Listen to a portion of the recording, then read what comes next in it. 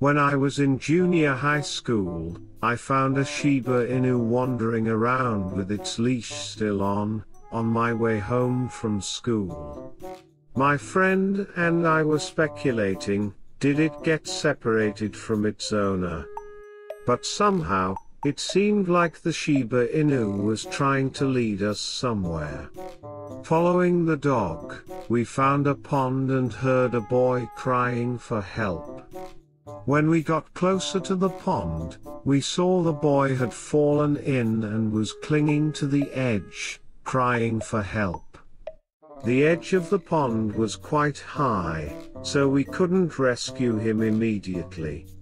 While my friend comforted the boy, I ran to the nearest house to call the police.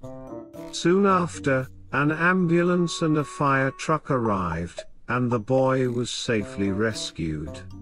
After that incident, I fell in love with Shiba Inus and begged my parents to get me one for my next birthday. However, my dog wasn't very reliable, and I didn't feel like it would come to my aid if something happened. Instead, it turned out to be a good listener who would attentively listen whenever I needed to vent about something difficult. Shiba Inus are the best.